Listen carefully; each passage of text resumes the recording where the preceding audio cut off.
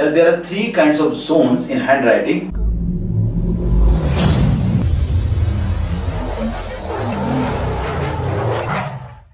Hi guys, my name is Sudhir Kove. I am a symbologist and graphologist. Today we are going to know some lettering of zones. In previous few videos we discussed about what are the handwriting zones. You must have been watching those videos, so you know that there are three kinds of zones in handwriting: upper zone, middle zone and lower zone.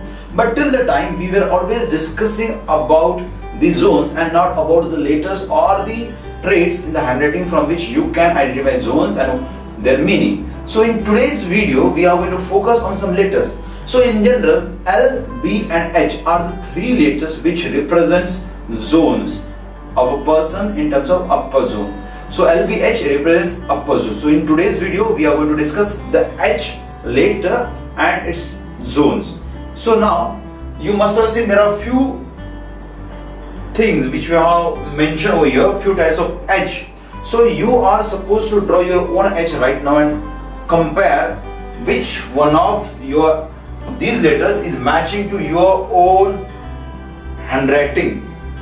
So now if you observe the first, you observe there is a very small loop up in the upper zone. So this kind of person is a narrow-minded. Then there is a second kind of H in which there is a bigger loop. This person is broad-minded or open-minded, and number 3 is a broad-minded person which has a larger loop in the upper zone. But again, these kind of people have too many ideas in their mind, so they may be confused at times.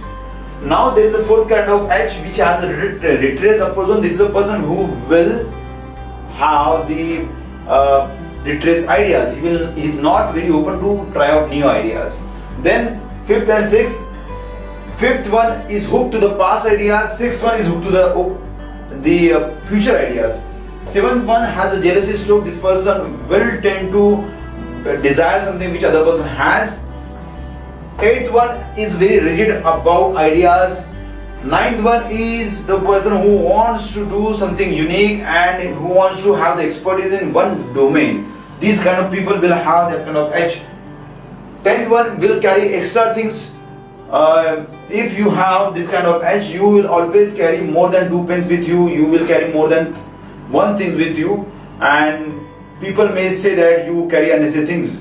Okay, and this 11th one is the one who likes to help other people. So guys, these are the 11 type of H. If at all you have one of these H, do comment that which kind of H you have, and if you have a different kind of H, you can comment with the photo of that H in the below comment section, and we will analyze that H for you as well. So guys, this was regarding the zones and the upper zone of letter H. Similarly, we are going to make few videos about lower zone, middle zone, and you will come to know about what kind of zones you are, how you should behave with the different kind of zones. Do subscribe to the video and like, comment, share this video. If at all you want any professional help from our side to change your signature handwriting, we are there. Do contact us and change your life.